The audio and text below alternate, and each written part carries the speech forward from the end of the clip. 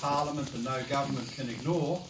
And in this place, of course, it's a tribute to Fred that he moved the first religious freedom bill in the New South Wales Parliament in the last term and put stakes in the ground for this important consideration. And the issue is not just about Israel Folau, it's not just about people in their workplace.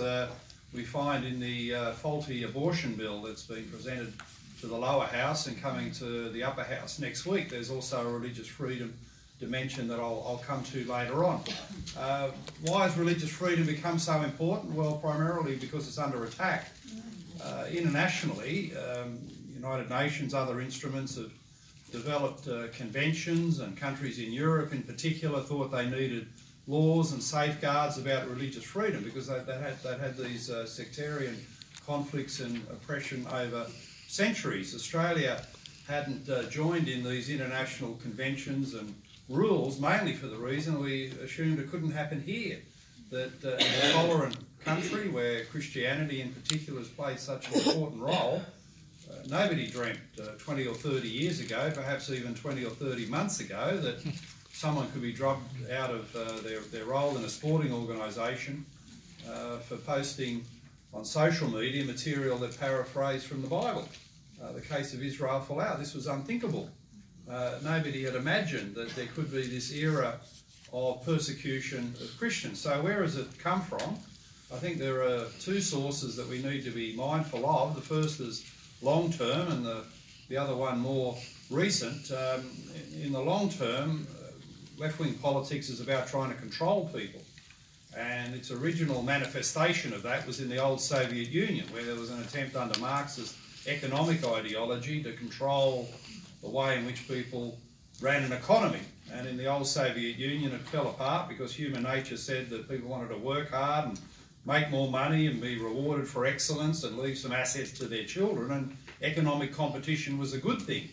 So by that internal contradiction, economic Marxism fell over with the fall of the Berlin Wall. And while we were celebrating that and sort of thinking that's the end of that nonsense, dismissed for all time, in fact, the leftists, wanting to control our society, regathered their forces and regathered themselves, moving from economic Marxism into cultural Marxism. Instead of trying to control every aspect of the economy through government fiat, they've moved into a system where they're trying to control our words. That's the nature of political correctness, the things we can and can't say. They're trying to control values, behaviour and faith. And the attack on Christianity in particular is insidious because it's part of a broader attack on our civilisation. A lot of the things we've taken for granted about Western civilisation, which has been wonderfully effective in so many countries in bringing progress, technological improvements and the like, is now under threat. And Christianity, of course, has been one of the pillars of Western civilisation. We don't wake up in the morning and think, well, where do we get our sense of right and wrong from, whether you're religious or not? But the Ten Commandments obviously are very influential. They have been a moral code that has seeped into and dominated civil society in our understanding of right versus wrong. So to the teachings of Christ, I always say to my children that whether you think Christ was, whether or not he was the Son of God, or whether or not he rose from the dead, he certainly lived, and his teachings expressed in the New Testament remain the most important moral teachings in human history. And the lessons of Christ, even if you just take him as an historical figure, the lessons of Christ are more important today than ever before. So for religious and non-religious people, Christ is a towering figure. The Ten Commandments are important for where we have our moral code.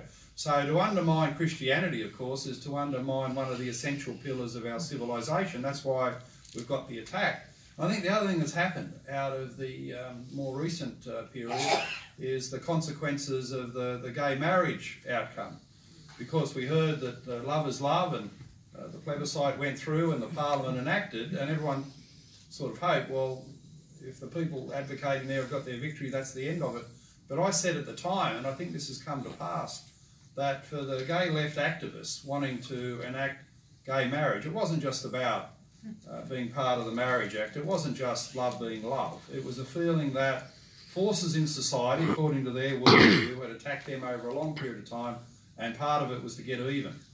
And it's a terrible thing for our society where there's a group seeking revenge. It's not just sufficient to get through the gay marriage legislation and for gay people to have higher than average income and wealth and education levels and media access in our society. They're not satisfied just with that. They've got a feeling, a jaundiced feeling, that things that the church might have said and done 50 years ago need to be squared off, that you've got an era of revenge coming back at the churches. Now, that's a dreadful thing for our country. It's divisive, it's spiteful, it's unnecessary. I mean, you would have thought, having had their historic victory, they'd move on and enjoy their life. But no, they put these political issues back on the agenda, and it all came to head, of course, in the case of Israel Folau. Now, I feel very strongly about the Folau case because when I was member for Werriwa, I represented the area where he grew up, a Minto public housing estate, and the area where he went to school, the near public, and anyone who knows Liverpool would realise these are very humble districts. Growing up in Minto and going to school in Lunier doesn't mean you're part of the aristocracy. You're in fact as working and struggling a person as you'll ever find in any part of Australia. And surprisingly, the Labor member for the federal seat of Whitlam made a very good point. When they talk about Folau, you're really saying this is multiculturalism in action.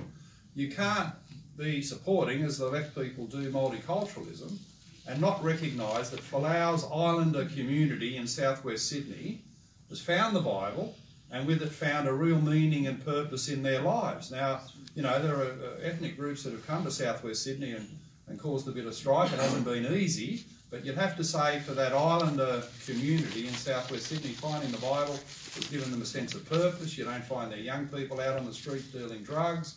You don't find them, you know, in violent exchanges. You don't find the sort of trouble that we all fear in our society. So the Bible for that community, born-again Christianity, has been a wonderfully positive force. Hear, hear. And that should be recognised. And to think that their proudest product, Israel Folau, who through his sporting prowess, a star rugby league player, not so good at AFL, but then a star rugby union player, could be kicked out of the code for something that had nothing to do with his workplace. I mean, he wasn't presenting posts about the Bible on the field. He didn't have it tattooed on his arm or on his jumper or talking about it at post-match press conferences. This was someone exercising his private rights as a citizen to be a person of faith, to articulate that in the public arena, and it's got nothing to do with the Australian rugby union. But in this era of corporate virtue signalling, there are corporate control freaks who think that they can't sponsor a code and still allow free speech. You had the corporate sponsors saying, we put the money in, you know, all of us thought it was for advertising purposes. It was really to sponsor these sporting codes so they could run them and to drive Folau out on the basis that he said something that people disagreed with. Well, hello, if we're to have a tolerant, pluralistic society, disagreement is our bread and butter. We must have disagreement. Yeah. And all he's put forward is something that has been around for many hundreds, if not thousands of years, the teachings of the Bible. It was unexceptional.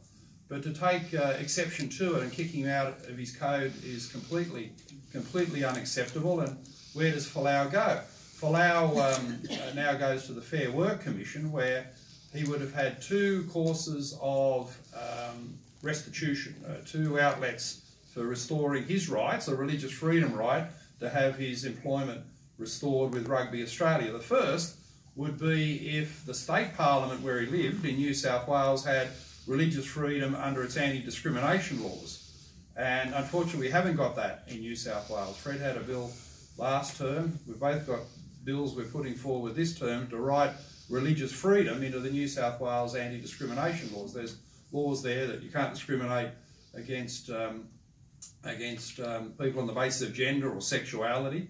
There should also be laws saying you can't discriminate against people on the basis of religion, be that Christian, Islamic or Hindu or any other faith. So Folau didn't have that legal avenue available to him, which just shows you how skinny our laws are in New South Wales. And indeed the Ruddock Review recommended that this shortfall, this gap in the anti-discrimination laws needed to be filled in New South Wales and South Australia. Other states have got these laws, but we haven't got them here in the biggest of the states in the Commonwealth. And the second thing that Folau, and it's the one that he can rely on, thankfully, where he can find recourse and justice under the Fair Work Act, is an international labour organisational convention that provides for religious freedom. So I know people here wouldn't necessarily regard ILO or UN conventions as their cup of tea, but here we are in a situation where, because internationally people have recognised the importance of religious freedom, and Australia ratified that ILO convention, Folau can use it to say he's been discriminated against on religious grounds in his workplace. He should be restored to the workplace and, of course, paid the compensation for the huge damage that Rugby Australia and Qantas and other virtue signalling companies have tried to inflict upon him. So that's the state of play. We now come to the abortion bill that's before the New South Wales Parliament, coming to the Legislative Council next week. It has a religious freedom dimension because the cross-party cabal